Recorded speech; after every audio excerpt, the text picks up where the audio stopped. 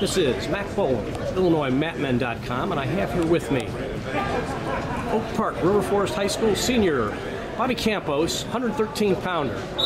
Now, Bobby, as a freshman, you wrestled 106, made all-tournament team at the Clash, and were a state qualifier. Then you basically sat for 2 years. Now you're back in the lineup as a senior. So, what kept you motivated during your sophomore and junior year?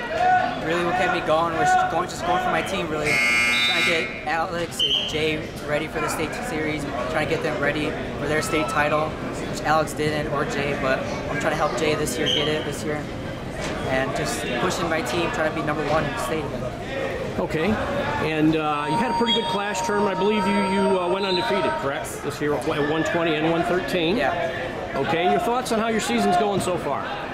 My season's going pretty good right now. I would like to have some matches back with Dak Funky, but other than that, I'm happy with where my season's going. I feel like I'm doing a lot better than my freshman year and last year. Okay, and are you gonna wrestle after your senior year? Yes, I'm actually going to wrestle at Notre Dame College in Cleveland, Ohio. Okay, and what made you decide on Notre Dame? I just liked it there. I liked it very much. The coaches were real nice. I felt like I fit in well. It felt like a really nice place for me to settle down with college. Okay, and looking ahead, of course, Class 3A State Series will be coming up in February. You're in a very, very competitive 113-pound division. Your thoughts? I don't know, man. It's going to be tough. It's going to be real tough. Louis Hayes and Real Woods are above me right now, and I'm just trying to go for Louis Hayes right now.